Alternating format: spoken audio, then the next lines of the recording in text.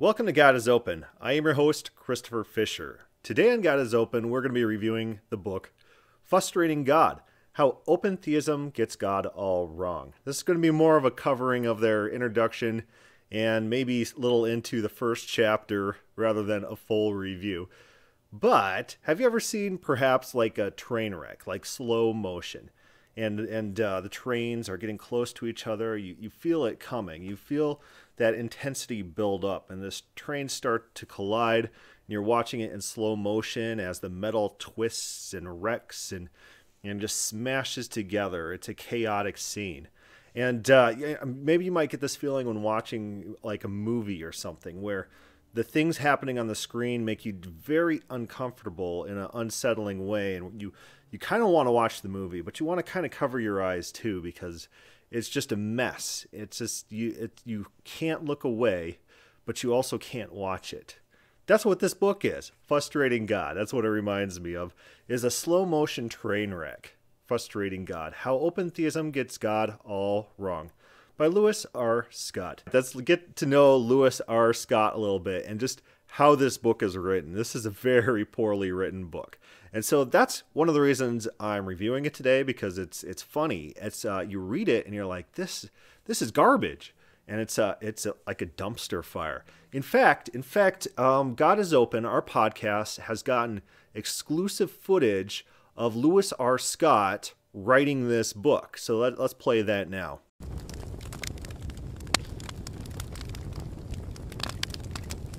Fantastic. That's a dumpster fire. That is a dumpster fire.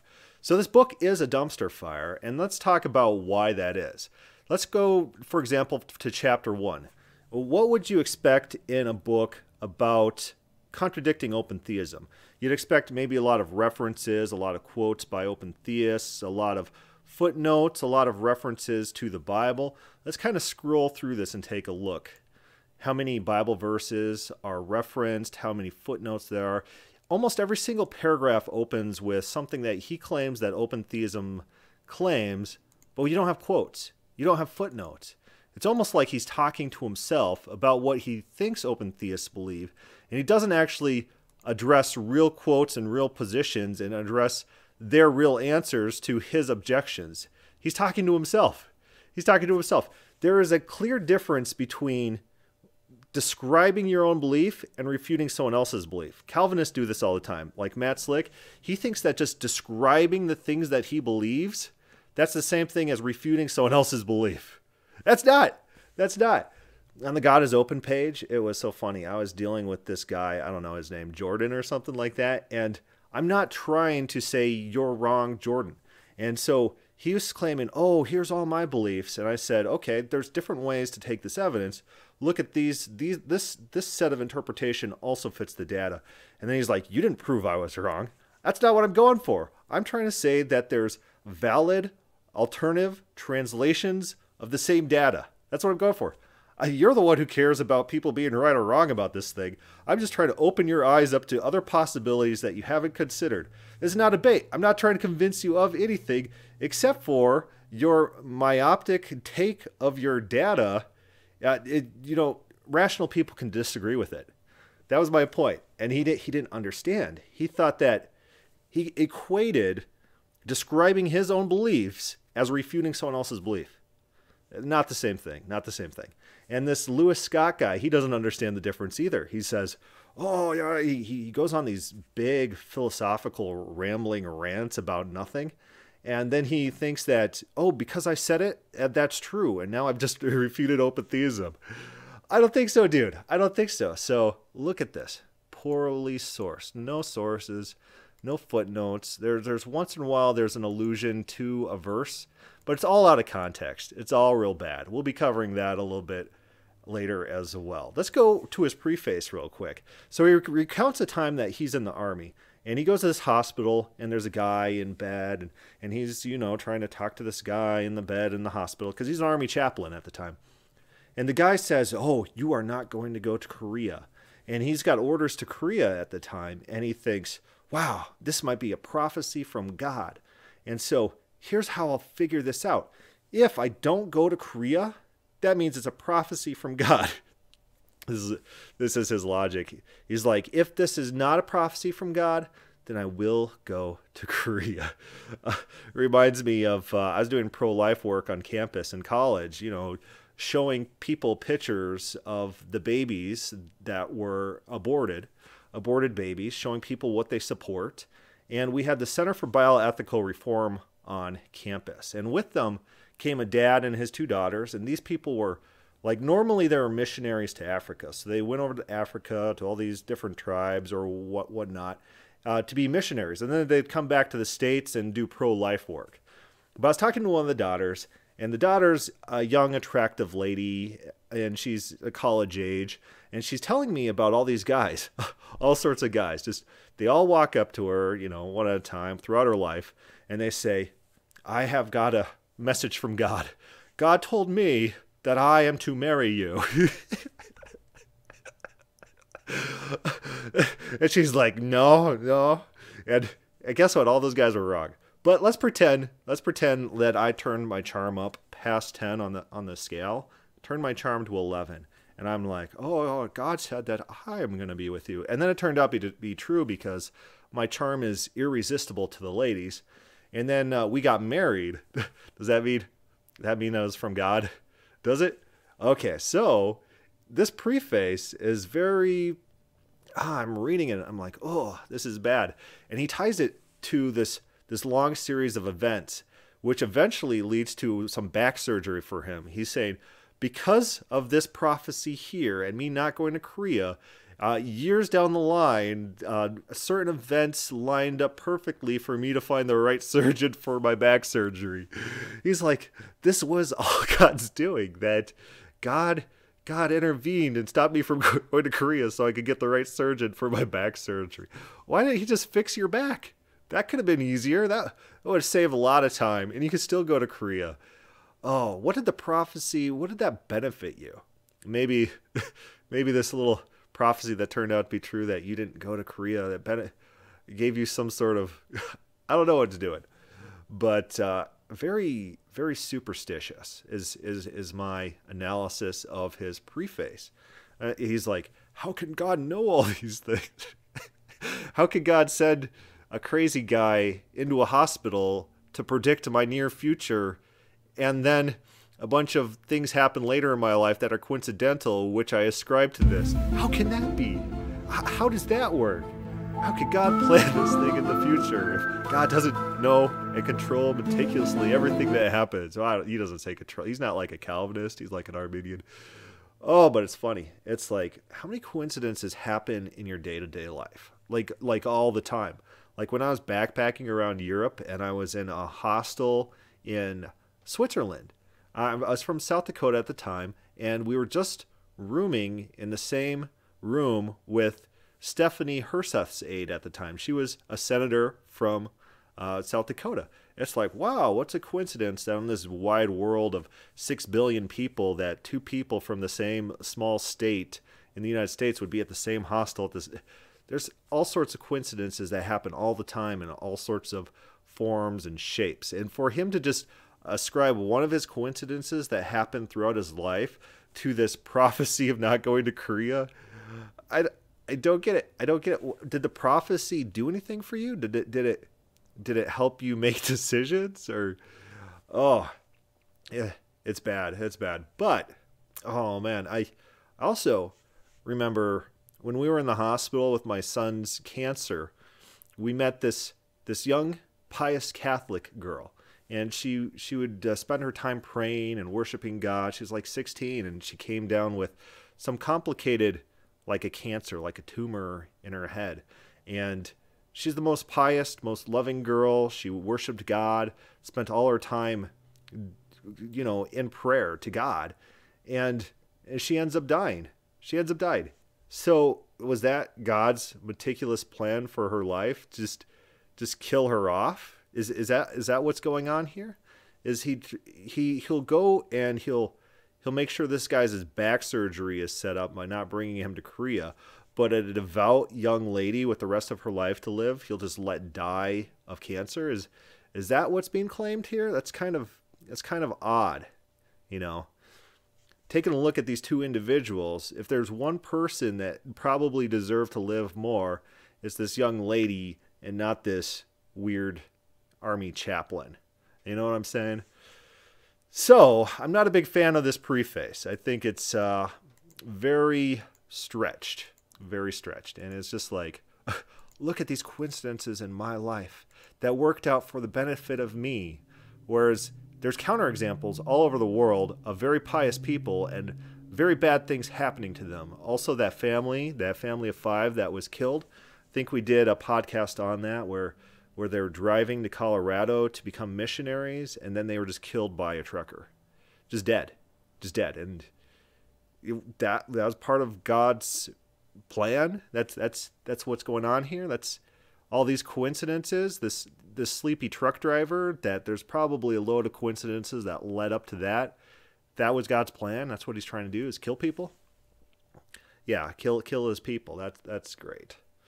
Ugh, there's a lot of superstitious people.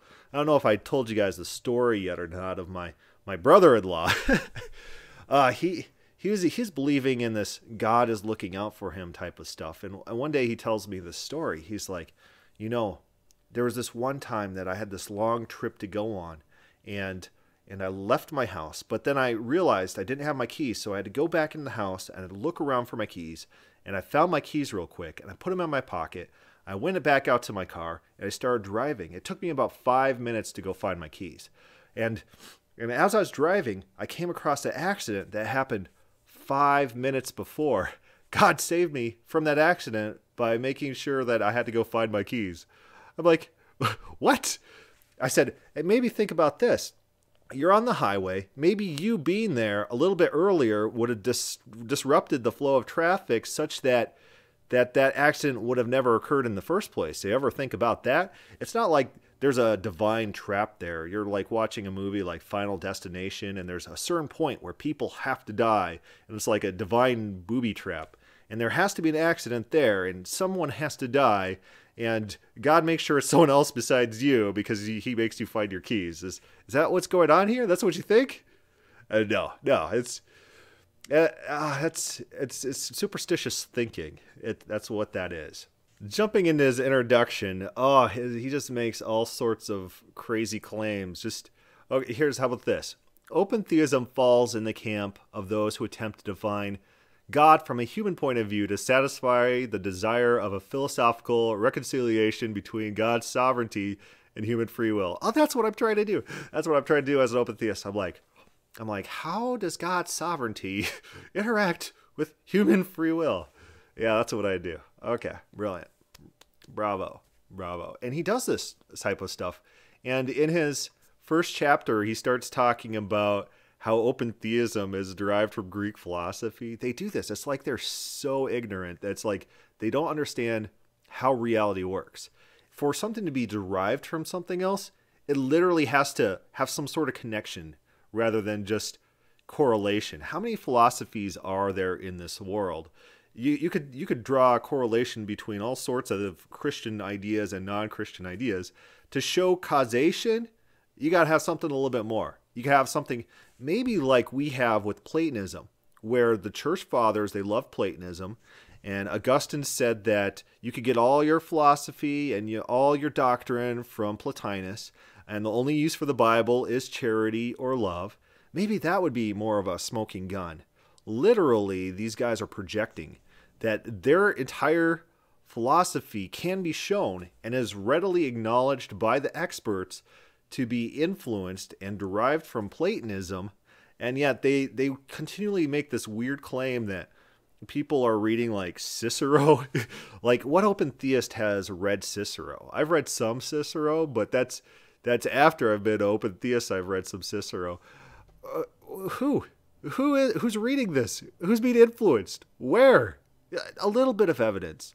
Just making a claim doesn't make it true. You gotta show some sort of a derivation. There's got to be some sort of link rather than just correlation, right? It's like, oh, did you see that video of Hitler drinking a glass of water, and then next to it was a video of Trump drinking water? Ooh, see, Trump is Hitler. They both drink water.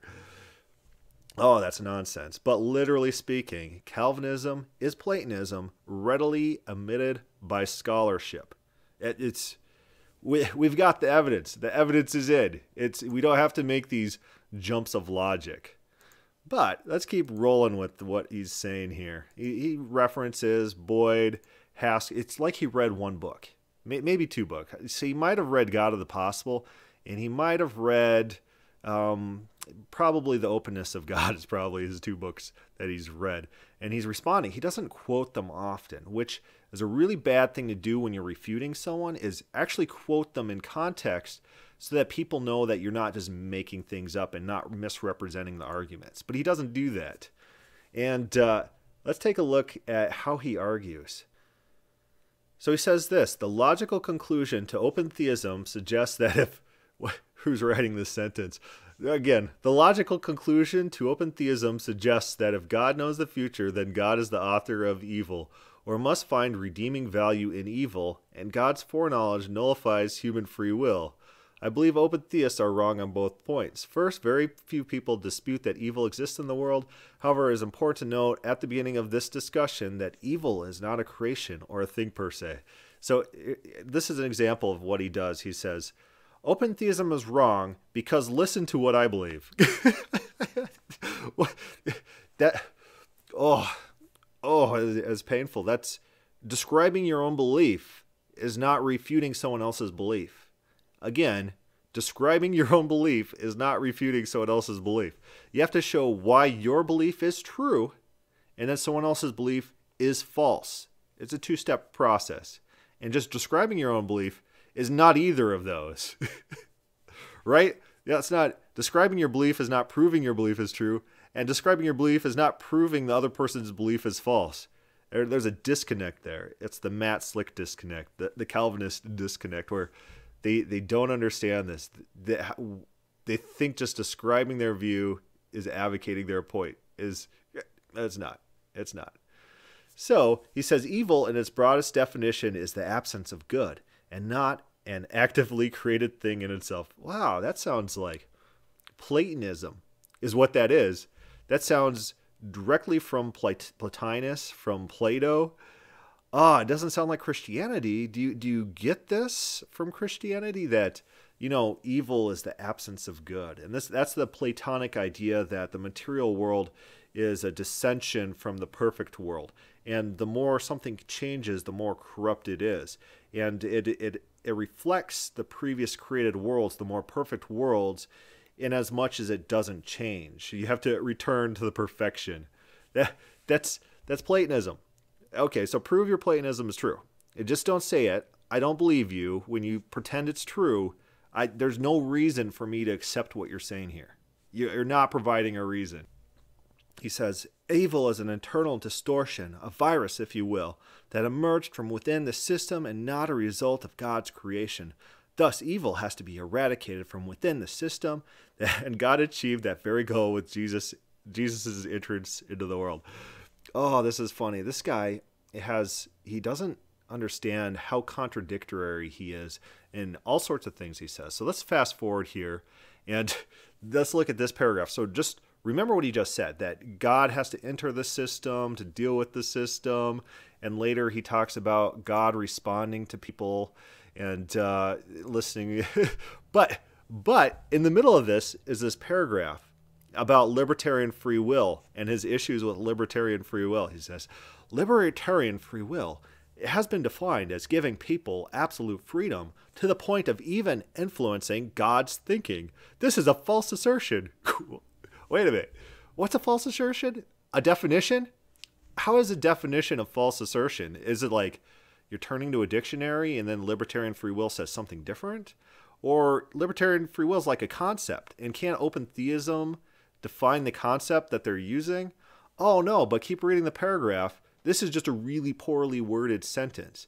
This is a false assertion, is a reference to people can influence God's thinking, not the definition. It's just poorly worded. It's poorly written.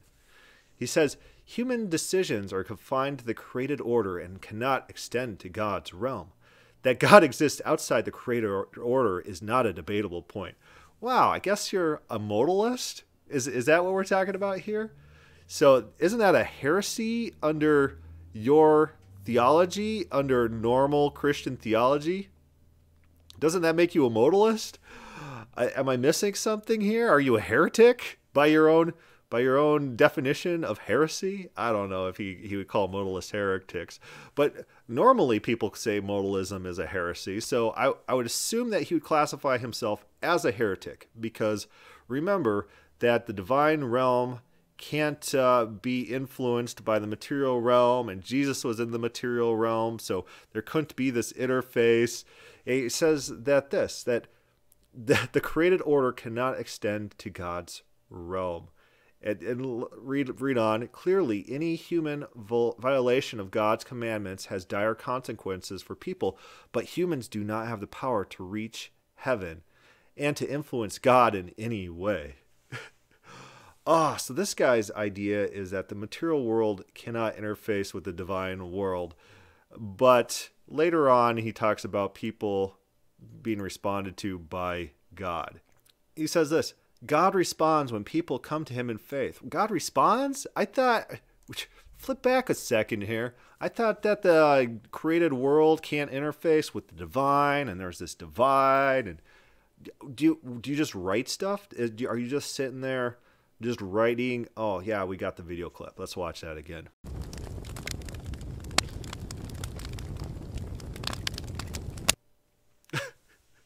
Oh, this is bad. Okay. All right. We'll keep rolling on. So what's your proof text for all of this? Because you do provide a proof text. So God exists outside the creative order, and guess what? He adds this. This is not a debatable point. God exists outside the created order is not a debatable point. Done. Finished. He said it's not debatable, guys, so we can't debate it. And not only is God outside the created order, and that's not a debatable point, but it's in the sense that Lewis Scott wants. So if you have a way to say, yeah, my belief believes that, he's going to say, no, that's not the way that I see it. And remember, the things I describe about my own beliefs, those are the true things, and we can't debate it. It's not debatable. What I believe is true, and what you believe is false, because didn't you see me describe my own belief over here? Oh, this is painful. This is painful. It's a dumpster fire.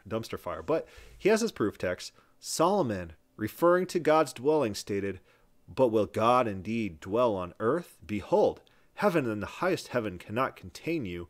How much this house that I have built."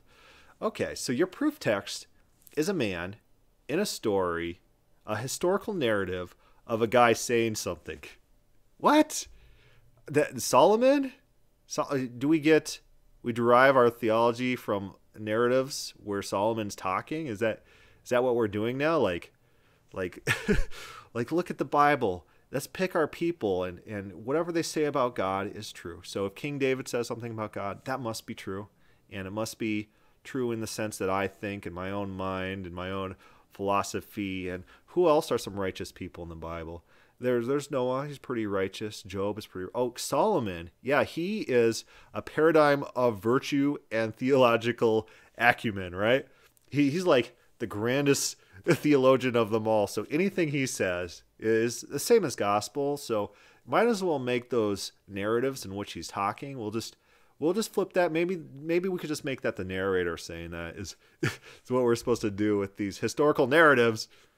So his proof text is a guy talking in a text. And does he look at context to try to understand this? Because maybe Solomon doesn't quite mean that people can't influence God's thinking, and that God is outside the created order, and humans don't have power to reach heaven and influence God in any way. Is that what Solomon's talking about? Did you turn to the context and read your own context of your own proof text? Did you just try that? Just a little bit? Did you try it? Ugh. All right, Lewis Scott.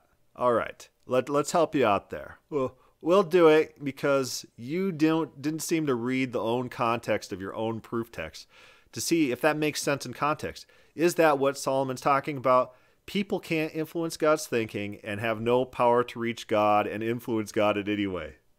Is that what that phrase means? Lewis So 1 Kings 8. 1 Kings 8 is about Solomon building the temple. And then remember Israel's history. Israel is God's chosen people. They travel around the wilderness with this tabernacle. And this tabernacle is this tent that they set up. And this tent is a dwelling place for God. And Israel finally gains root in the land of Israel. And they don't build a temple until after David's time. David wanted to build God a temple, but God said, no, your hands are too bloody. Instead, we're going to wait for your son, and your son will build me a temple. The tabernacle and the temple were literally considered places where God dwelt. People would literally turn and pray towards the temple. They would face the temple to pray to the temple.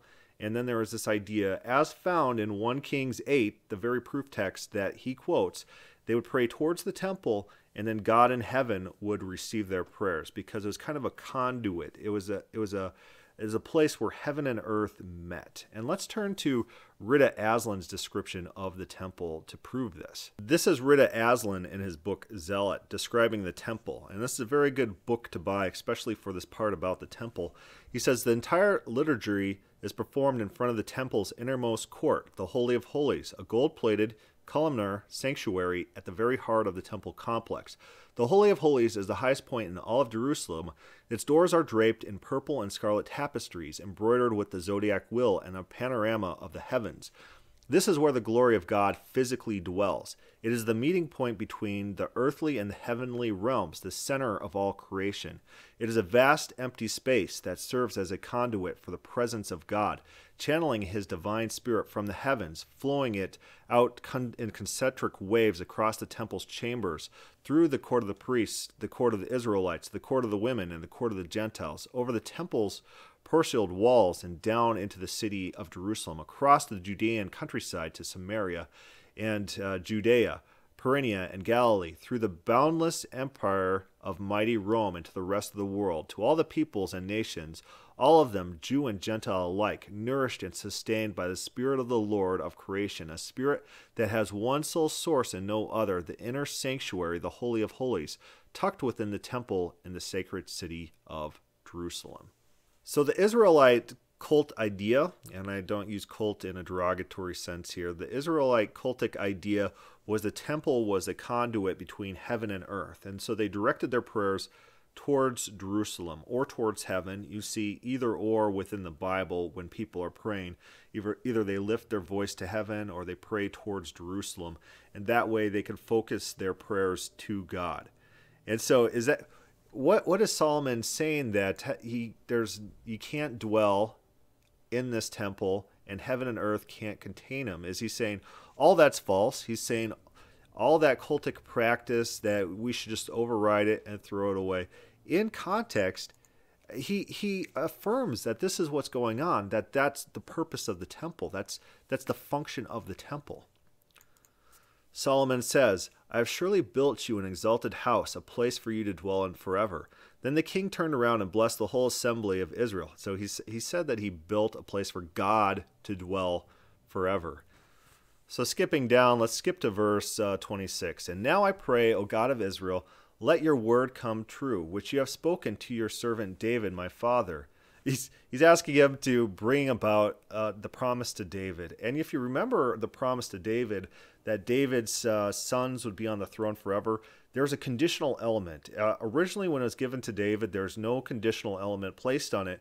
But throughout the Bible, they say, if you follow God, then he will fulfill this covenant with David. But if you don't, he will remove this covenant where a descendant of David would sit on the throne forever. So this is like an eternal conditional promise that King Solomon here is affirming, that it is a conditional promise, that it might not come true. And is that the idea of someone who thinks that God is outside of time or controlling everything or knows the whole future? Contingencies?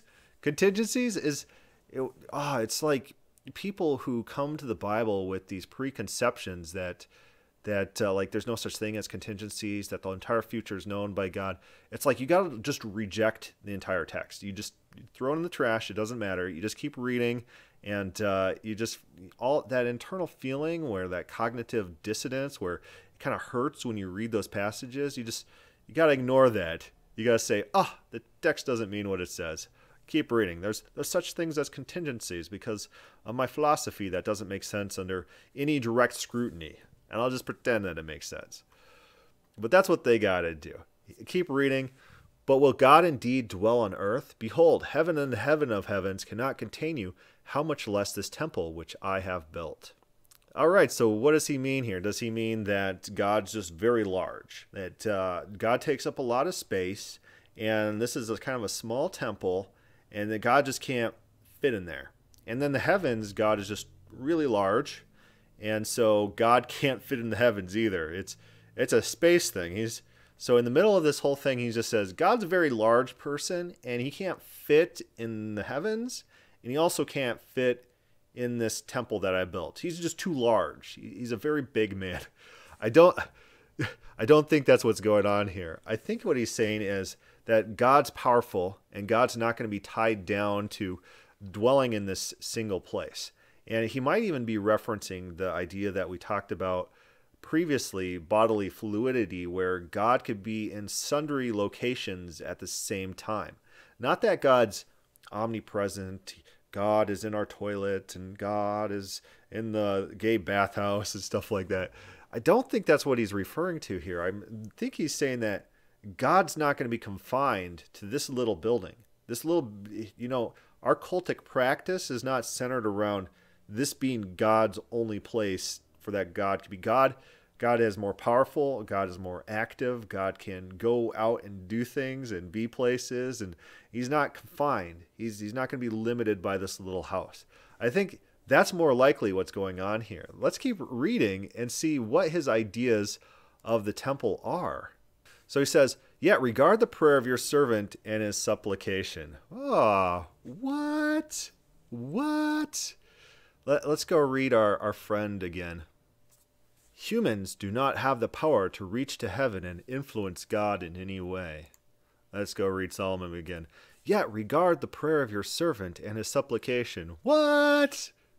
What? Lewis, you got some explaining to do, Lewis. You got some explaining to do. Humans do not have the power to reach to heaven and influence God in any way. And people can't influence God's thinking. What? Lewis, you forgot to read your proof text. You forgot. That's kind of a big error. Kind of a big error. He says, "Listen to the cry and the prayer which your servant is praying before you today." Lewis, did you read your proof text? You got some explaining to do, Lewis. You got some explaining to do. "That your eyes may be opened towards this temple night and day, towards the place of which you said, my name shall be there, and you shall hear the prayer which your servant makes towards this place." What? Lewis, did you see this in the text? The very text you quote? Let's go read Lewis again. Humans do not have the power to reach heaven and influence God in any way. Lewis! Okay, "And may you hear the supplication of your servant and of your people Israel." Lewis! Oh, "and when they pray towards this place." What? They're praying towards the temple to influence heaven? "Here in heaven, your dwelling place, and when you hear, forgive." Lewis! You got some explaining to do. Yeah, your proof text. You got some explaining to do about your proof text. He's here in heaven, hear with your ears, here in heaven, your dwelling place, and when you hear, forgive. Let's flip back to Lewis here. Humans do not have the power to reach heaven and influence God in any way. Lewis! Are you hearing? Are you with me, buddy? When anyone sins against his neighbor and is forced to take an oath and comes and takes an oath before your altar in this temple, remember, Yahweh is a God of oaths. He's an oath enforcer within the text of the Bible, because that's a property of being omniscient, to seeing all things on earth, is that he sees oaths and he makes sure those oaths are enforced. We've talked about this previously. Then here in heaven, what? Lewis! Then hear in heaven and act and judge your servants, condemning the wicked, bringing his way on his head and justifying the righteous by giving him according to his right. Lewis, you got some explaining to do, friend. You got a little bit of explaining to do about your proof text. When your people Israel are defeated before an enemy because they have sinned against you, and when they turn back to you and confess your name and pray and make supplication to you in this temple, then here in heaven, Lewis, you got some explaining to do, buddy. What you got? What? And forgive the sin of your people Israel and bring them back to the land which you gave their fathers.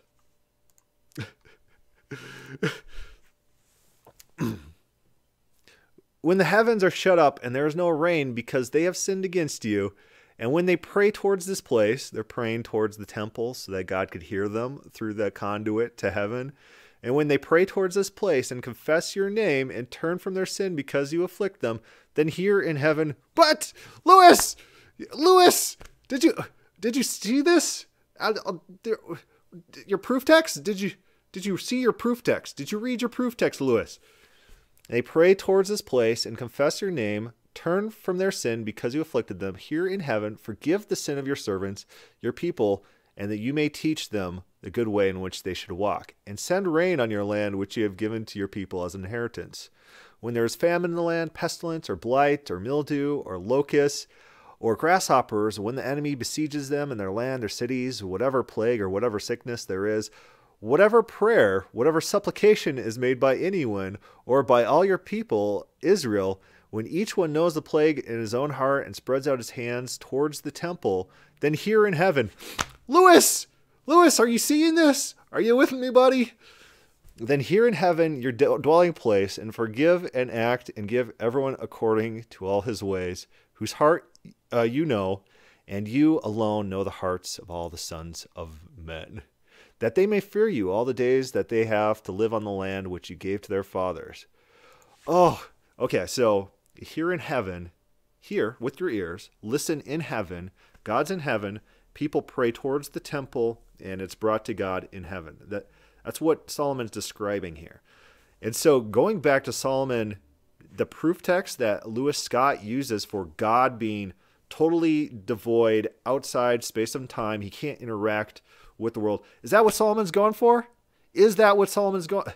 Did you read the context? What does the context suggest? That your philosophy that you really want to be true. Solomon endorses it, but then talks this entire speech, a long speech, over and over again, violating this concept that you think you just set down. He's talking metaphysics, now he's talking nonsense. That's your position. Your position. That God keeps hearing in heaven and responding to events on earth. You throw that in the trash because you want to take this little phrase by Solomon somewhere else and you want your own specific ideas on that. Lewis, you're naughty. You're naughty. You need a spanking. This is bad theology. Bad theology. Naughty, Lewis. Naughty. Oh, man. It's like, again, a Calvinist, and in this case, an Arminian, they don't read their proof texts. It's like they quote a verse, and they're ignorant, just completely ignorant of the context. It's like just basic scholarship they don't have. They are desperate for proof text, so much so that he quotes a man talking in a historical narrative, and that's his proof. That's his theology that he derives from a character in a text giving a monologue. That's not the narrator. That's not God. And then all the times God talks throughout the Bible about where he lives and who's in his presence. Remember, the narrator says that Cain leaves the presence of the Lord, and God says, I will dwell in this temple. And then you have the Ezekiel describing how God leaves the temple, that he witnesses God leaving the temple in Ezekiel, and in Revelation when the author says that God descends from heaven and lives with man forever. All those are discarded because you got your Platonistic philosophy based off of a small vague clip that you get from Solomon, a character in the text who could be fallible, who is not, the kingdom's actually pulled away from Solomon in the text. Remember we said that this eternal promise to David was conditioned on faithfulness. It's taken away from Solomon.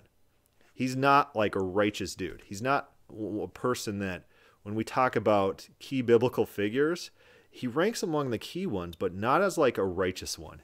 He's got all these wives going on. He's got all this turmoil in his kingdom. He's not King David. He's not his father. God doesn't love him the same way. He's not on that level. He's not on the level. And that's your go-to proof text, Lewis Scott. That's your go-to proof text for your belief. It's bad theology. It's bad theology. Where's the spanking stick? Where's the spanking stick? All right, I got so much more on this guy. I could go on for a lot longer, but we're going to have to cut us off for time. Go to his book on Amazon, and I left a review. Read the review, and if you like the review, upvote the review, so it's like the #1 review on this guy's book. If you don't like the review, tell me why. That's one thing. Like, if you're downvoting my videos, tell me why. Even if it's like anonymously, just send me an email from an anonymous email and say, this is why I downvoted your video. Maybe it's like, you're not a nice guy. I'll say, that's a good criticism. But someone downvotes and says, this theology point was wrong. Then I have something to go on. I got some sort of feedback to look for improvements, and then to think about why, downvotes are happening, or why you don't like something I do or say. And I'll take those criticisms for me being mean. I never claimed to be a very nice guy. But go read that review on Amazon, and upvote, downvote it, whatever if you like it or not, that's fine. This is a funny book. It's a cheap book, so if you want to get it on Kindle for $4, you could read through it and see if I'm just making this stuff up, where he doesn't cite his sources. He's bad at footnoting. He's bad at representing open theism, and he doesn't understand that open theists have responded to the arguments that he makes. So it doesn't seem like he's ever interacted with the open theist in his life, and he just goes on these rants. Anyways, if you've got questions or comments on this podcast, send them to godisopenquestions@gmail.com, or you can post comments. I respond to all the comments that come on these videos, or start a thread on the God is Open Facebook page. Thank you for listening.